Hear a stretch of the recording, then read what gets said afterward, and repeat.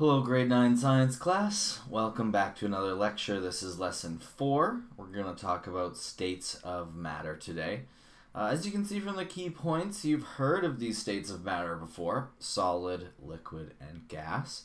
You know a lot about them, and you also know a lot about key point 4, which is phase changes. That's the transition between liquid and solid and gas, and the three of them. You know all about liquid to solid, which is freezing, and solid to liquid, which is melting. You know when you spill water, it evaporates. That's liquid to gas. And when you have a glass of cold water, you get condensation on the outside. That's gas to liquid. You're familiar with this stuff. We're just going to put a little bit more of a scientific spin on all of this. Let's go. Shift back over. So the three states of matter are solid, liquid, and gas. Remember to pause at the beginning of slides and write the stuff down. This is a really quick one. Let's flow right on into the third slide. So how we define these states of matter is based upon how the particles are arranged. So when we talk about matter, that's anything that has mass and takes up space, has weight and takes up space. So it is based on how those particles are arranged in that space. It is based on how much energy the particles have. It is also based upon the distance between those particles. We can imagine that solids are much more packed together and gases are much more spread apart. So this is what it depends on, as well as a few other things, to be honest. So when we think about particles that make up solid, liquid, and gas, we are going to think about the kinetic theory of matter. So matter is made up of particles which are always moving, are in continual random motion. So you can see by the diagram here, we've got all these particles moving around. Even particles that are stacked together and solid are actually vibrating constantly, depending on how much energy they have. When they have too much energy, then they can break apart. So matter is made up of particles which are in continual random motion. That is the kinetic theory of matter. So you can see from our diagram here that the solid particles are still moving around. They're packed tight, which means that they're solid particles, but they still vibrate from side to side and up and down. So solids are particles of solids tightly packed, vibrating about a fixed position. These solids have a definite shape and a definite volume. The desk has a definite shape and it takes up a definite amount of space. Compare that to a liquid, where if you pour it out of a cup, it will spread all out. It does not have a definite shape. So particles that make up solids are unique that way, where they keep a definite shape, but just remember that they are always still vibrating. When we talk about liquids, they're still fairly packed together, but you can see they're moving a whole bunch more, and they're not as orderly as they were in the solid picture. So the particles of liquids are tightly packed, but are far enough apart to slide over one another. They're bumping, they're moving, not all of them stay on the screen the whole time.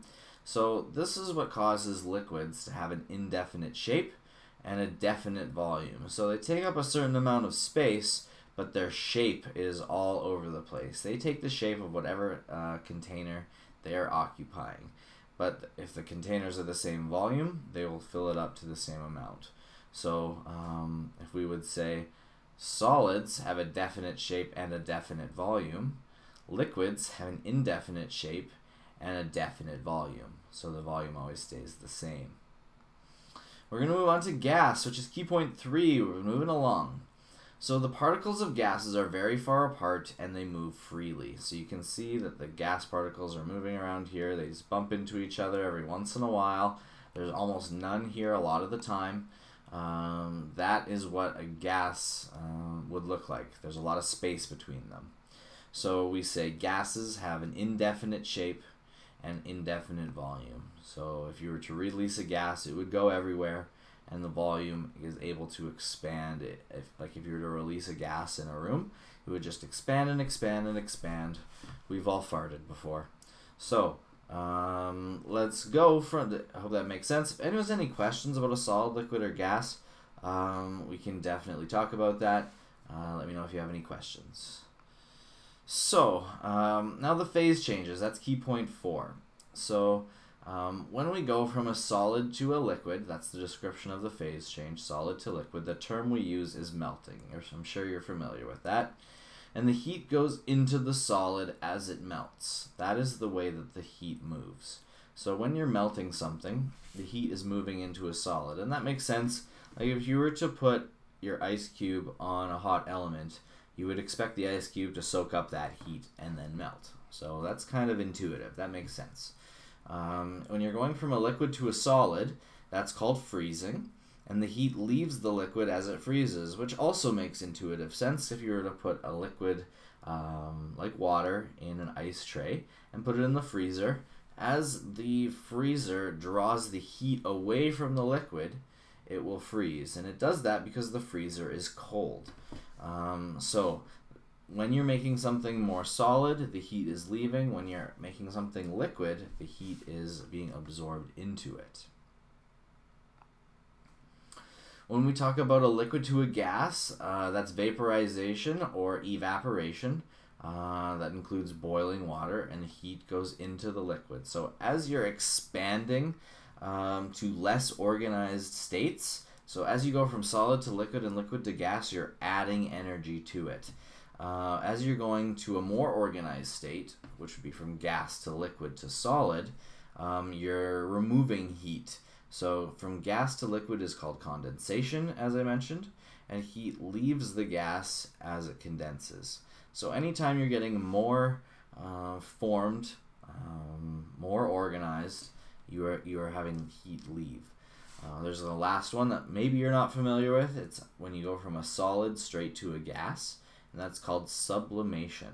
So heat goes into the solid as it sublimates. It's just a very fast version, going straight from solid to gas instead of having to go through the liquid phase first. So I hope that made sense. Again, if you have any questions, let me know and we can go through it together.